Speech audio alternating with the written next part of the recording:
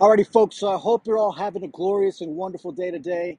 I do got to make this video quick because I have a lot of what I like to call idiots just following me everywhere I go, showing up out of nowhere because I'm pairing up Moldavite, Fennekai, and Moroccan Ruby.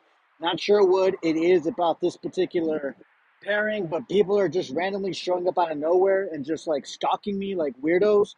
So I got to make this video quick. So, in this video, I really wanted to talk about some articles that I've been reading about people having bad allergic reactions to Moldavite or any other crystal or pairing. Here we go. Someone just showed up. All right, so I got to make this even faster. So, when you have experienced this, when you experience all this, um, when you experience like a bad reaction from what I've been reading, some people say they start to feel like angry, emotional, sad. Maybe some of their body parts start hurting.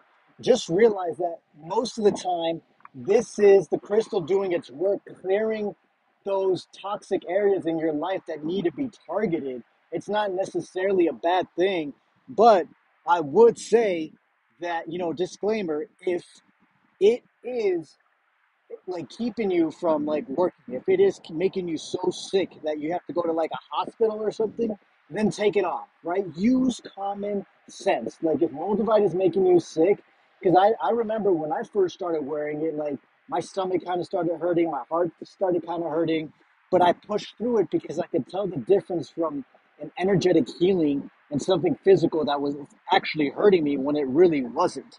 Okay, and you have to learn how to differentiate those two feelings, whether it's something spiritual or if it's something physical. Okay.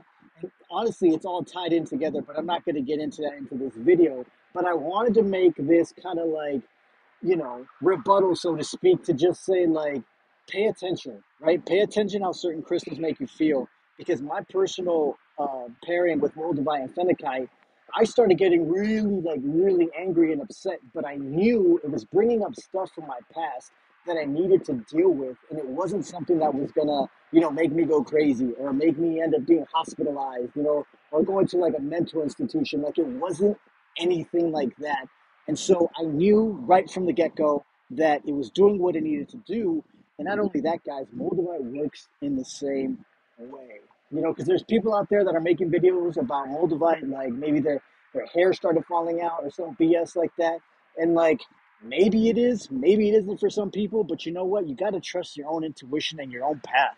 If somebody starts losing their hair while they're like working with Moldavite, then maybe it's not for them. You know what I mean? Maybe that's its own way of Moldavite saying like, yo, keep your distance.